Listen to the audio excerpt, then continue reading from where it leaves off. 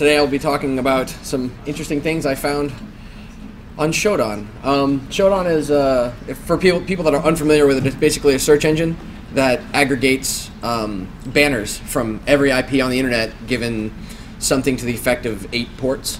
So let's think of a port scanner that scans 8 ports, the entire internet, over and over and over and over again, and just databases everything.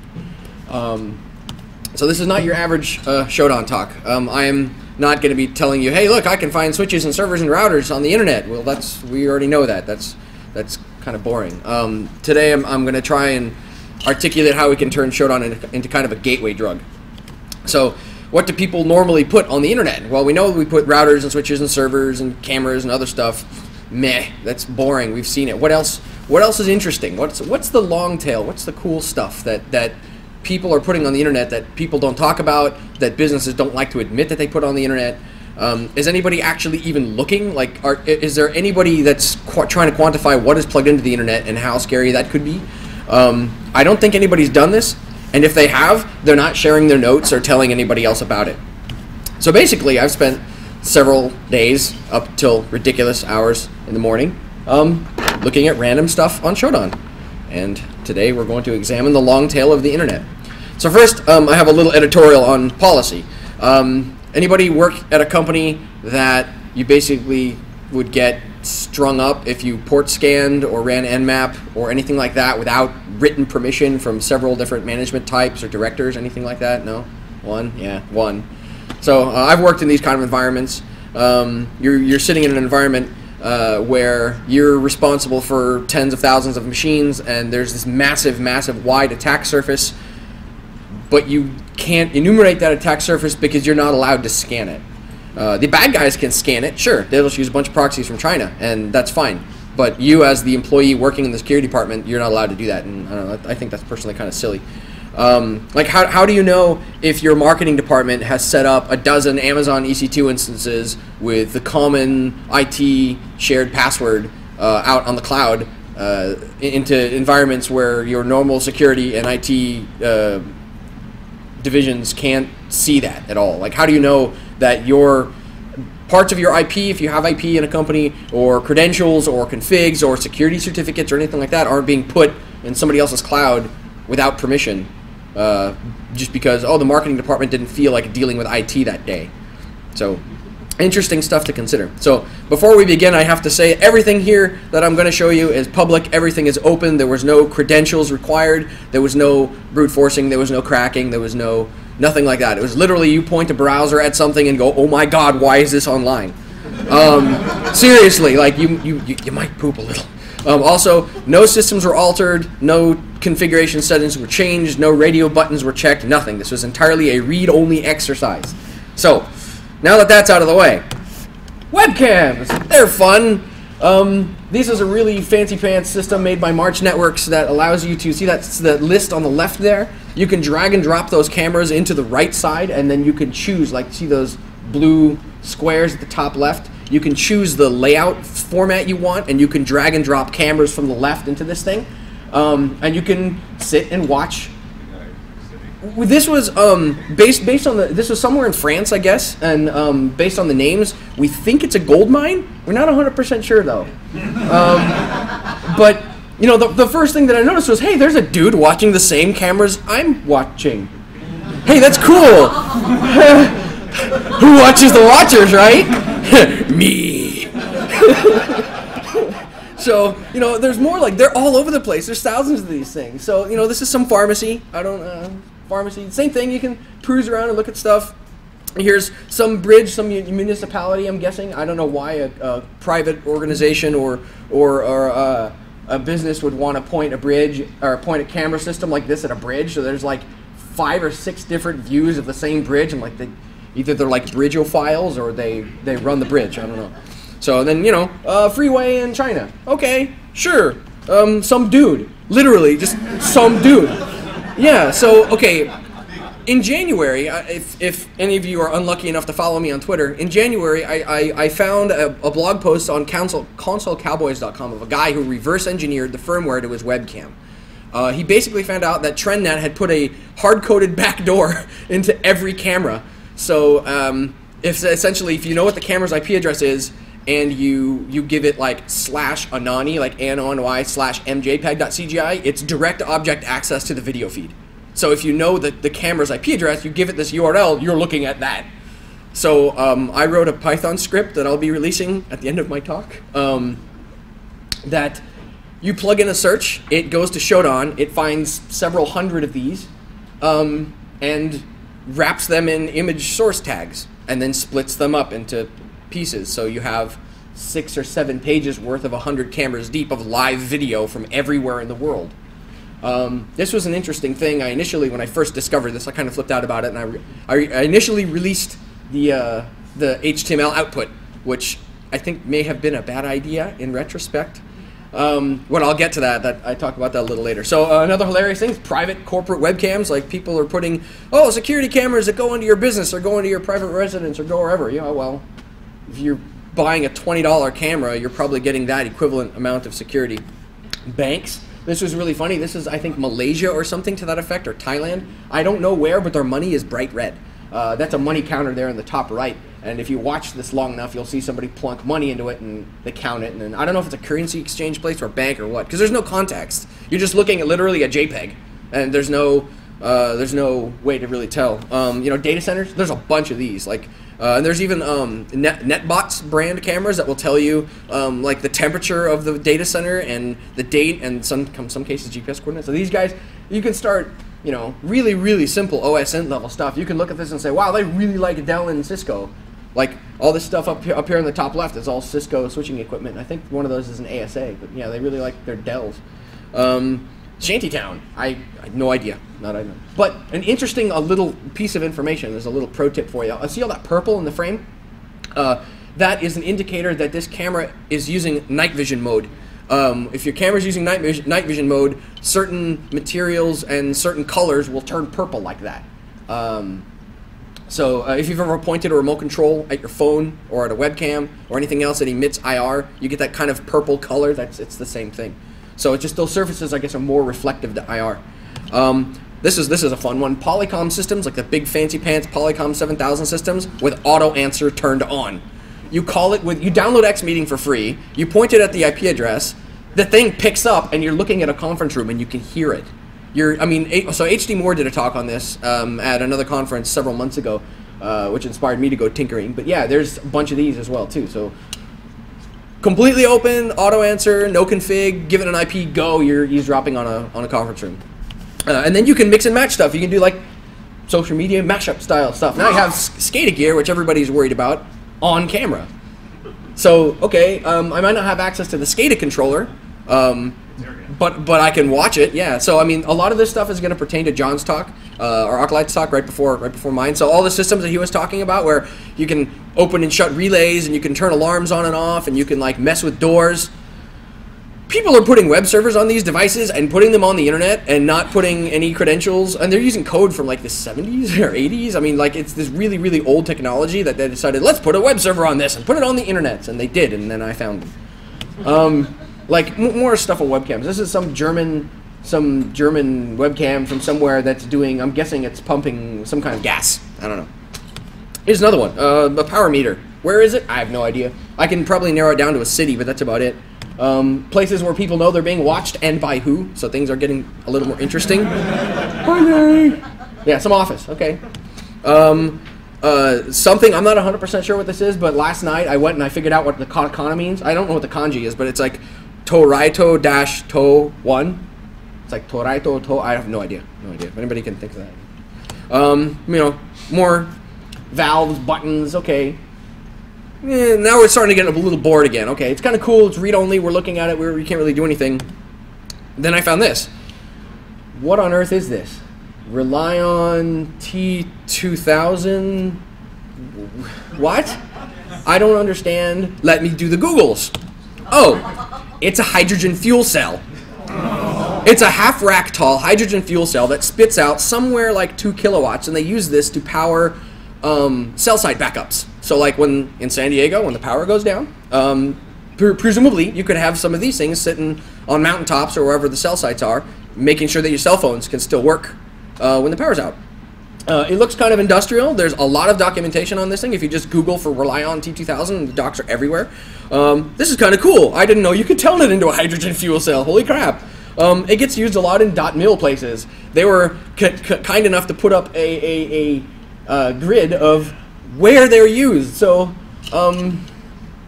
public, you can Google for this. Why would they do that? This is how you use it. This is how you hook it up. I'd probably see ArcLight for this. So where do you find these things? I mean, besides .mil places, like how do you recognize one of these things? Oh, they tell you. So again, the docs are very, very handy. Things are going well for the casual Googler. So security predominantly in a lot of these things is a ridiculous joke. This is about as far as I can go in terms of reversing. I'm still learning things like IDA and registers and whatnot, but this was easy enough. So there was a web interface to one of these things, which I'll try and point out later when it comes across. This web interface was some sort of custom thingy. You view the source code, and the source code linked to or included 3 .teq files. So this is one of the TEQ files. You can just wget it off the thing. There's no protection for the file. You wget it, and then you literally, this is me opening it in VI. That's about as far as I can go with reversing at the moment. So I cracked it open in VI. The password's there. I'll give you a hint. It's all in lowercase, but like the hard-coded password in a binary file available for download on the unit. Like, what's the point? It's like the keypads where you're wondering what's the code to the keypad, and there's a sticky for the pizza guy. It's the same thing, but in a browser. This one was actually really cool. It's a wind farm turbine. And this is kind of a big one because it looks like it's spitting out 37 amps at 1.7 kilowatts. So it's a fairly large one. And this is one unit generating that much power from the wind. So I went and I looked these guys up, and they're deployed at like large farms and places like that where you'd want 1 or 2, maybe 3 at the most. But they're 40 feet tall, and they spin around and they make power. And you can hit them with a browser. So these controllers, like again, John was mentioning in his last talk, they control a lot of stuff. In this case, this was some huge church cathedral thing somewhere. This is a screenshot of a view from the actual controller, from the website.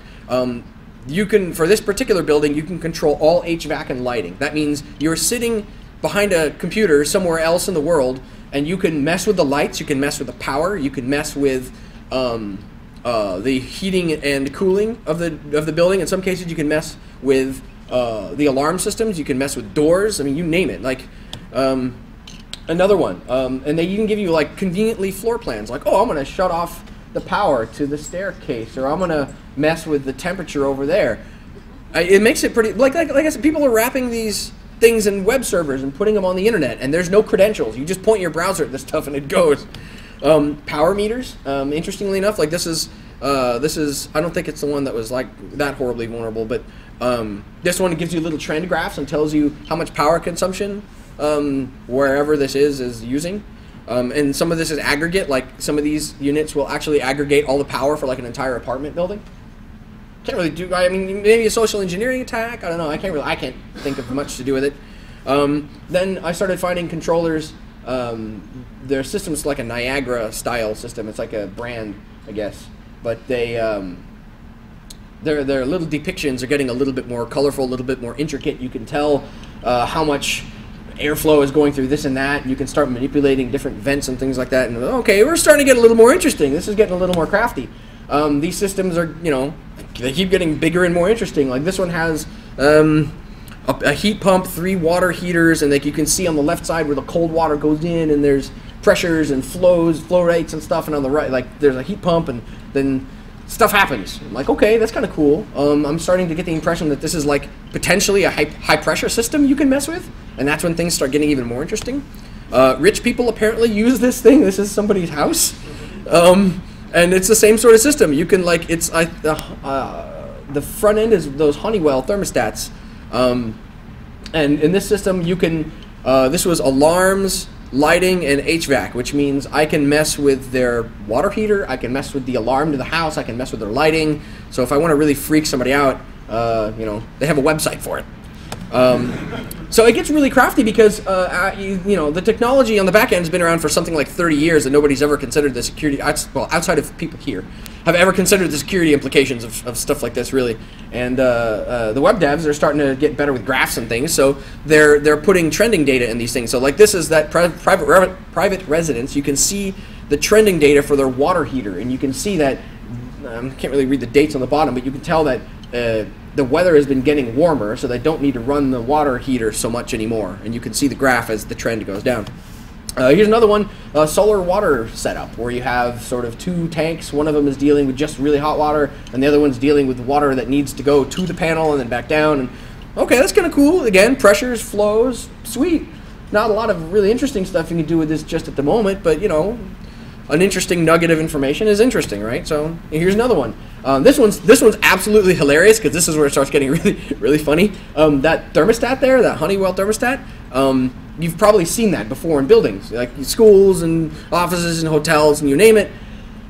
You can interact with that thing from the website. Like you can virtually go and hit the buttons to make it hotter and colder. Which is really funny because I was in a traffic school class several months ago that had one of these things on the wall, and we couldn't for the life of us get the room to stop being ice cold. And now I'm thinking that there was like some kid down the hallway going, ha ha ha, click, click, click, ha ha ha. Oh, yeah. So I laughed when I found that. I'm like, oh, that's awesome. Oh, so here's the front end to that system, the TEQ file that allows you, that hands you the password. Fortunately, this one didn't even ask for the password, but this one, again, I think it's like, I'm not an electrician. Yeah, there's a little bit of information disclosure here. You can see the make and model number and a local IP address like on the inside. So obviously this thing, somebody poked a hole in their firewall for this because this is sitting on a 192.168 subnet. So somebody had the bright idea of saying, hey, there's this cool thing that controls my power. Let's let the internet touch it. So there's larger industrial systems. This is an example of one of the units that's used. Basically what this is it's a set of relays that you can control with a web server, and you can give it some logic. For this one in particular, we're getting back to the whole sort of, I'm getting the feeling they're high-low pressure systems, and if I really mess with it, like maybe I could do some damage or maybe make a water heater explode. So you have 3 water heaters or 4 water heaters or an exchanger, a bunch of pumps and valves, and you have cold water going in one place and hot water coming out another.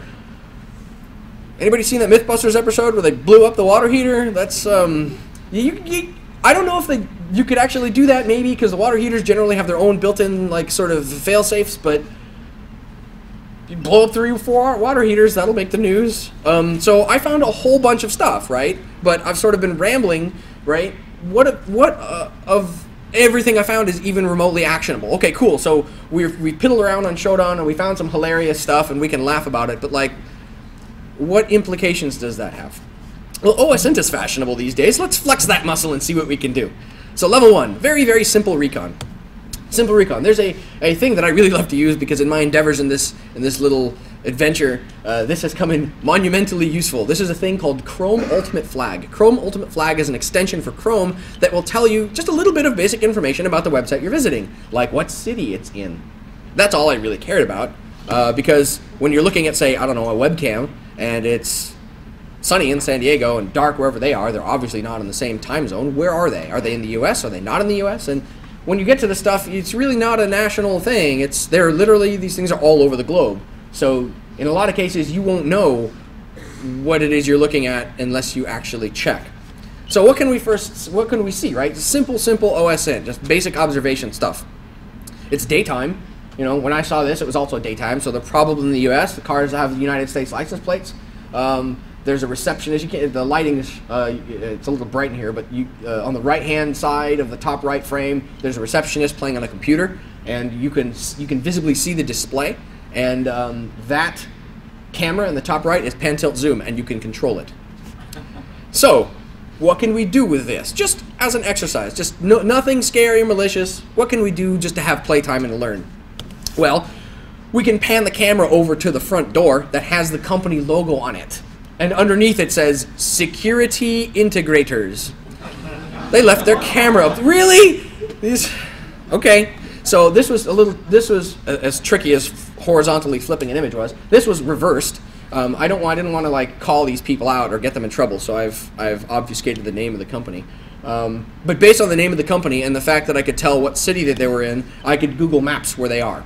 So now I know what the environment around the place looks like. Now I know what the inside of the building looks like. I know the hair color of the receptionist. I know what operating system I run. I know what cars they drive. Like, suddenly, with just playing on the internet, I've gone from playing on the internet to like, hey, cool, I have a pile of info for what would potentially be a very successful social engineering campaign. Level 2, interactions. And another disclaimer, I had no idea any of this happened. This was a result of me having published some of the webcams in January. Nobody, they waited like a month or two, and then they sent me these screen caps and said, you're going to laugh, I'm like, oh, here we go. If you have enough information about a place, you can call them and tell them you're a radio show and start getting them to do stuff on the cameras. So yeah, some people on the internet found this pizza place and started calling them and interacting with them, and they basically, and I have no idea how that conversation went. Ring, ring. Hello, Mr. Pizza Place. Hi, I am Haxer Dude, and we're watching you on your cameras. Look up and wave. I don't know how that conversation went, but I can only imagine. Needless to say, it went well enough that they had enough rapport with these people to get them to like wave, and like they had like drawings on pizza boxes they were holding up, and it's. Whew. So now we're getting to the interesting stuff. So now, okay, this is getting entertaining again. So level 3, this is where it gets a little creepy. So remember Live Free or Die Hard? Everybody see that movie? Yeah, maybe. Okay, it's kind of like that. So suddenly, after seeing some of those pictures, that screen in the background is starting to look a little familiar. Right? Except there's no like pretty assassin lady or whatever. So Timothy Oliphant did this with a full truck full of gear, a Black Ops team. One of the Black Ops team guys is the French dude who's one of the top 5 parkour practitioners in the world who can actually jump out of a helicopter and be fine. Explosives, custom ODAs, malware, giant displays in a truck, magical technology, your typical Hollywood MO, right? Eat your heart out, Hollywood. I did it with Shodan, several gallons of espresso, and more curiosity than my cable modem could deal with. So, in the end, though, this depiction from the movie is basically just a really insanely successful social engineering campaign. Because if you remember the film, it was basically him doing a whole bunch of look over here, misdirection, look over here, misdirection, let me steal a whole bunch of money from the government kind of thing. So, right. But I'm not shooting down helicopters with cars. However, you let me know when there's a system that can do that, and I'll pen test it for free. Yeah, you let me shoot down helicopters using cars. I love blowing stuff up just as much as everyone else, and it seems more awesome if you can do it with a telnet. So, sorry, where were we? Massive coolers, like, and this guy was really funny because I got called out on this. So, pro tip for anybody that wants to go and do this at home. If you run their Java, sometimes their Java will do things like report the host name of your laptop to the controller. And if you're using fully qualified names, it doesn't matter if you're proxied, because mylaptop.mydomain.com is in their logs, and a couple days later I get an email from, what is interloper and why is it connecting to my controller? I'm like, oh. So let's say I have the boilerplate disclaimer. You should probably put a password on your system so people can't just get into it. No reply. Massive, like big, cooler stuff like this, I guess. To the best of my ability, the way I could figure is this is some huge refrigeration warehouse. I don't know if it was a meat packing plant or a giant, I have no idea. Just it's a gigantic refrigerator the size of a building that has chillers and this many evaporating, 14 evaporative coolers. So big. So here are the logs. None of those are my machine, but those are another hilarious information disclosure vulnerability. You have people's admin level, guest or admin, and the name of their computer. So Dennis apparently runs a Mac. Incidentally, he's the guy that wrote me an email. So who's heard of Liebert? Anybody know what a Liebert is? Big, ridiculous UPSs? Yeah, well, you can talk to those with SNMP, V2, V3, and shut them off or put them in test mode over the internet with no credentials. So anybody want to turn off a data center? Because you can.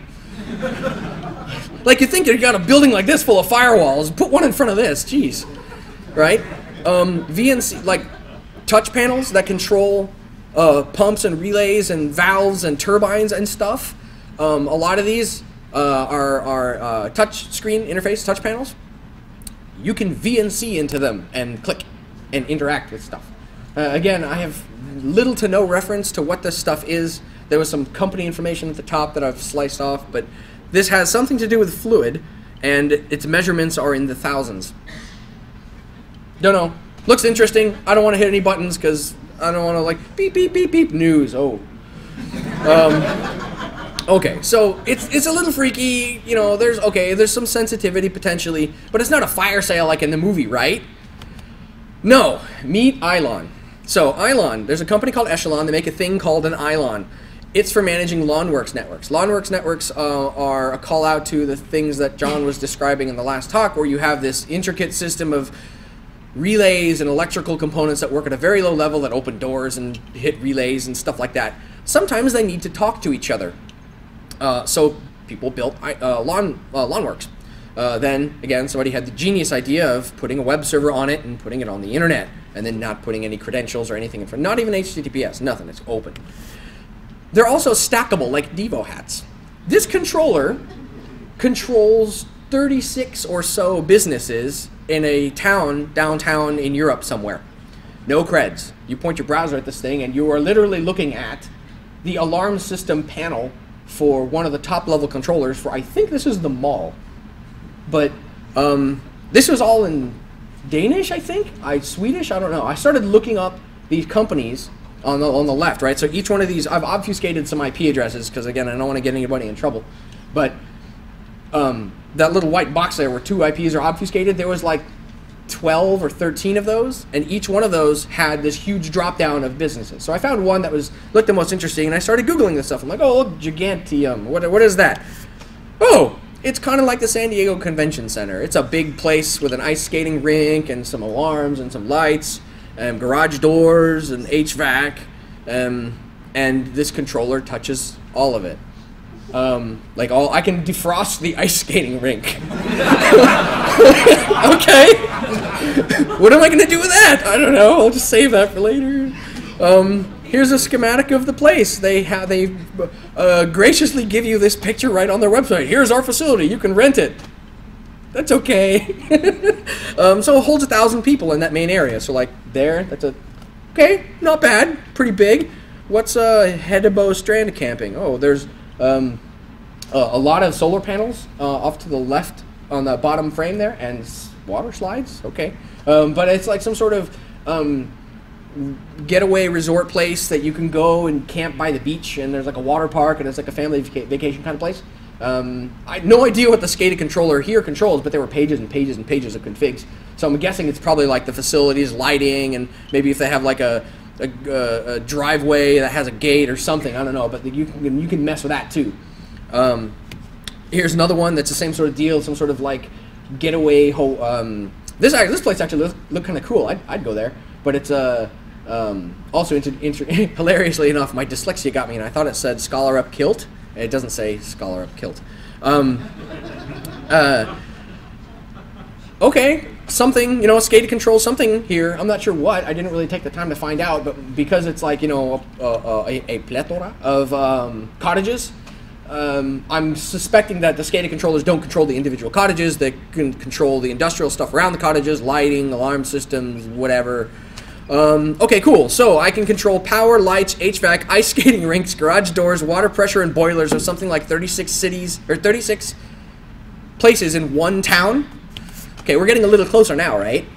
Okay, so in the fire sale, right, they manipulated stoplights and other like signs and stuff to they redirected traffic, right, in New York or something to that effect. Okay, we can do that too. Econolight controls stoplights, and it listens on telnet. You can just telnet into it and be like, dude, stoplights. Autoplate. Autoplate are red light cameras, the ones that give you tickets. This is the system that recognizes your license plate, OCRs your license plate, and ships that off to law enforcement to tell them who to send a ticket to. You might not be able to see it, but let me see what line number it is. It says here in plain English. It's like right in the middle. Basic VES with no security. Like you telnet in and boom, menu. No creds. It didn't even ask. You don't have to worry about default creds. It just lets you in. Okay. What about those signs on the freeway that you can change? You can talk to people on the roads. That's Daktronics. Daktronics makes these things, and they're used for both freeway signs and like scoreboards for like sporting events. This particular screenshot is the one that got my attention. I went, oh, okay, that's cool. So good to know. Write that one down. Though props to these guys, because everything I found with Daktronics was password protected. Nothing. They did not give anything away, and I was unable to find I was unable to easily find manuals online describing a password reset process or default credentials or anything like that. So these would actually provide a challenge to get into. So red light cameras, road signs, and stoplights. Check. How about some current events, right? So who remembers RuggedCom? Anybody been following the whole RuggedCom debacle? It's the latest SCADA thing that controls industrial equipment that was attached to the internet. Like a month ago, people were doing backflips over RuggedCom. So RuggedCom, same thing, right? This is, you log in, again, no credentials, because the system was set to allow either guest or admin login. Like if you show up and the system is told, visitors that arrive at this page don't need to authenticate. They will be automatically logged in as blah user. Okay. Well, let's look at those passwords. I'm gonna guess that you can probably guess what they are, just based on the length, because they kind of match. But in case you really want to know, and I can spell it out for you, I'll just spell it out for you, because what's it? Yeah, there's an extension that will, right-click, unobfuscate passwords. Great. So not only, are they letting you in, but they're not just showing asterisks. They're actually publishing the password and then hiding it. Thanks, guys. Oh, so this is one of the more interesting ones. Does this look like malware to anybody? Like, I saw this in a browser and went, I'm not running that Java. Does that, am I crazy? Like, be honest, throw stuff, whatever. Like, would you run that? Is there anybody, like, you'd say, what is this? I don't know. Run Java. Run Java, run Java, run Java. I saw this, took this screenshot, and moved along, and I put a message on Twitter, something akin to, oh, I found some SCADA controller somewhere that has some kid or something like that came in and defaced it. And this is probably some silly hacker wares group or whatever that was like, oh, look at my ultimate hacks put in French or something. And I'm like, no thanks, next. And I ended up talking to a guy on Twitter about it. Somehow I got somebody's attention a lot. I saw this and dismissed it as a defacement. I made a comment on Twitter about seeing what potentially could have been replaced Java, and I got pinged by a guy on Twitter. We had a long discussion, and he basically said, show me what you were looking at. So I took this screenshot and I showed it to him, and he says, oh, just run the Java. And I'm like, bad social engineer is bad. No. He says, no, seriously, it's not that scary. It's by design. You can run the Java. It'll be safe. So I opened up a VM and I ran the Java, and I saw this. Oh, okay. So it was actually legit. It wasn't actually malware. Me flipping out was a false alarm. But now I'm looking at these numbers, and these numbers are in megawatts. So I showed him this screenshot, and then the conversation changed a little to, expect a call tomorrow from some interesting people. So at 8:45 the next morning, DHS calls me. They're like, hey, we're with ISC CERT. We're calling regarding your tweet. I'm like, what did I do? Am I in trouble? They're like, no. We want to get a hold of these people because we think that people putting this stuff on the internet is horrifically evil and bad, and this shouldn't be online. We basically found out that this was a dam in Fumel in a region of France, and this particular dam has already had issues with flooding people. Good to know.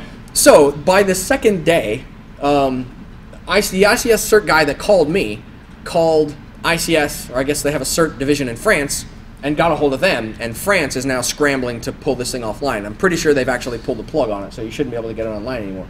But, okay, so we've gone from, people's houses and water, heaters to a 5 megawatt hydroelectric plant that's flooding people. Okay.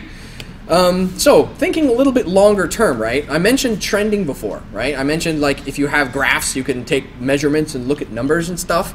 So let's go back to that system that had, 36 businesses in some city in Europe.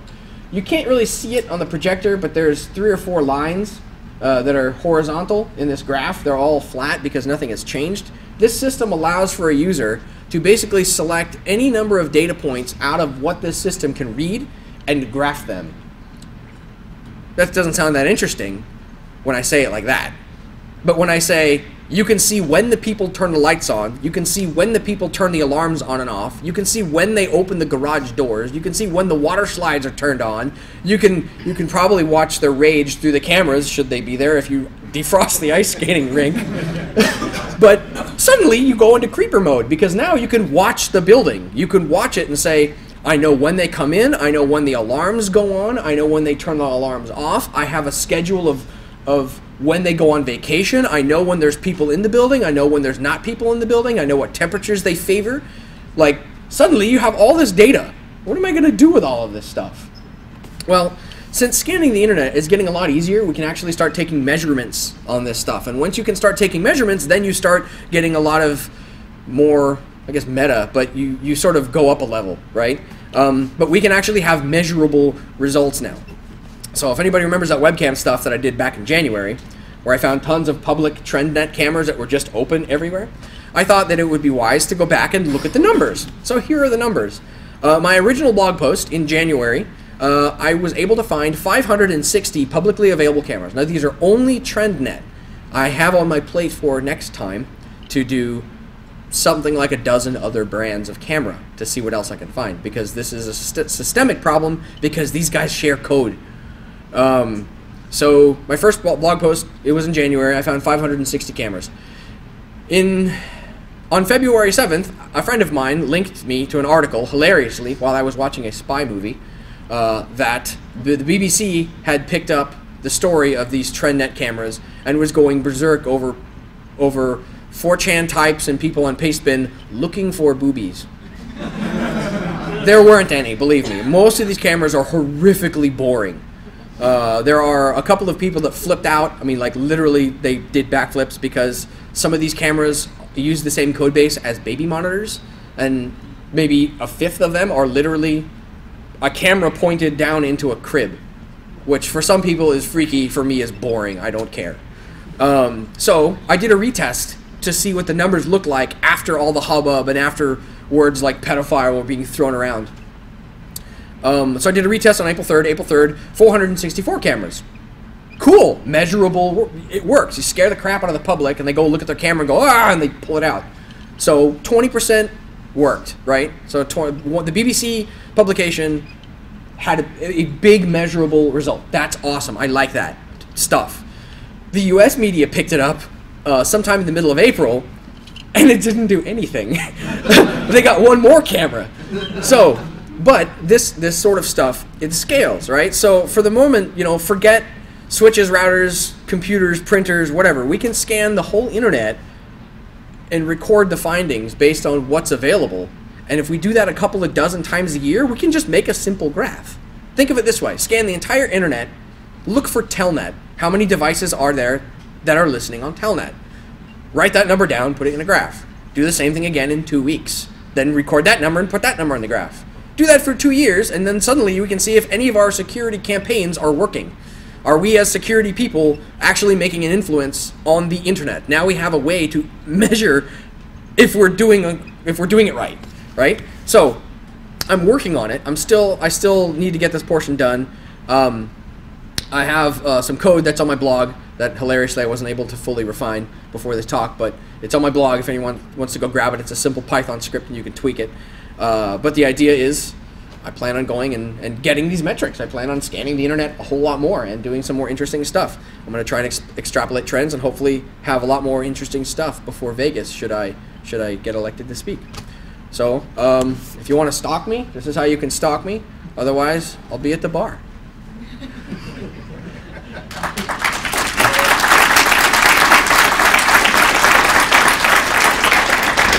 And apparently I am 20 minutes early, so if anybody has questions, comments, hate mail, sure. So when you're trending like that, how do you distinguish an actual decrease in the amount of vulnerable systems as opposed to new systems coming online that are replaceable and dropping off? Oh, that's not entirely difficult. If you were to databaseify your findings, you could do it on a per IP basis. And the logic there is actually pretty simple. I mean, for a lot of intents and purposes, you're looking at telnet. a lot of the PLCs and the SCADA controllers all listen on telnet. So one easy way is have a Python script open a connection to this thing and see if it asks you for credentials. If it does ask you for credentials, assume that it's secure, whatever. It's probably just default, but do that. And then if you connect to it later and it doesn't ask you for credentials, you can measure that. Virus? Did you look at any of the EXIF data and the movies you pulled down from the cameras? The camera, the EXIF, I don't think that they actually publish EXIF data. They do. And it's MJPEG though, so it's like video. Not all of it. Well, I haven't gotten that far, but it's like I said, I have. So there's TrendNet, right? But that path that I talked about earlier, the whole like anani/mjpeg.cgi. So apparently mjpeg.cgi is this commonly used library that they're passing around. Literally, if you just twiddle with the path and you find an mjpeg.cgi, for almost every cheapo camera, it's direct object access to the video feed. So the next iteration of my script will go and find, I don't know, 8, maybe something like that, camera vendors. So I think my numbers will increase from 400 to several thousand. I did it for another brand of camera. I think I did it for a D-Link camera. And I found just for that brand alone something on the order of 1,500. And it worked on all of them. So the difference was the first script that I ran searched for TrendNet cameras, and not all the TrendNet cameras were vulnerable. So I found 11,200 cameras, and out of that number, only 500 or so were vulnerable, right? So not that great of a return, but for the D-Link stuff, I only found 1,500 cameras, but all 1,500 were vulnerable. So I'm up to something on the order of 2,000 publicly accessible live cameras that if they do or don't have encryption is irrelevant because it's direct object access. You point your browser at a URL and boom, you're looking at video. I will say, however, I hope you have a good downpipe because I have like a business cable modem at home and I get like 15 megabit down and it pegs it because you're pulling live video from every single camera and just your bandwidth and a badge. Anybody else? Questions? Hate mail? Want to throw a bottle at me? No? Go for it. Yeah, so many favorable interactions with the Department of Homeland Security? So far, they've been actually really good. When the ICS cert guy called me, at first I was terrified, and I'm like, they're going to pick me up after my talk in a van. They're just going to like bag me over the head and I'm out. But by the end of talking to him, like I was suggesting what sushi places he should go to in Vegas, and he's calling me from his personal phone, and now we're going drinking during Black Hat. So I think it went pretty well. Have you tried to fly system? No. Go for it. Any comment for the vendor for not putting the back door in the future? I'm pretty sure the BBC article drove that message pretty well. The discussions that I had with some of the InfoSec people that talked to me about my findings and releasing 500 publicly accessible webcams to the internet, my first sort of line of defense was, well, it's already public. Like, I didn't find something or exploit something that wasn't already there. I just took 600 cameras and put them all in one HTML file. But the question there was, you know, let's say you have 10,000 vulnerable home end users. What do? Like, as one researcher guy who, like, my company doesn't pay me to do this. I'm a consultant that does security, but like this is my hobby. Like, this is my fun playtime on the side. Like, I don't have corporate resources to actually remediate any of this. I don't have a giant network of people that think I'm really awesome that I can tap to like make phone calls to random strangers. Ha ha ha ha! Your camera in your living room is watching your cat poop. Lol. Yeah, there's ridiculous stuff on these cameras. But you know, what do?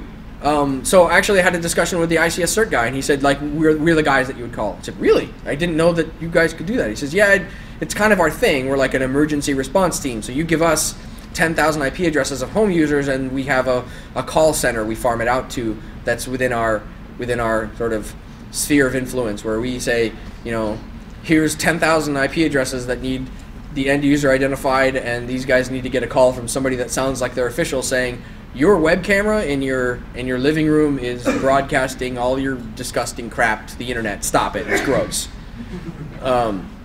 So I don't know if that answer your question at all. A little. Anybody else? No? Yeah. Sweet. Well, then you get to go to lunch early. Right on.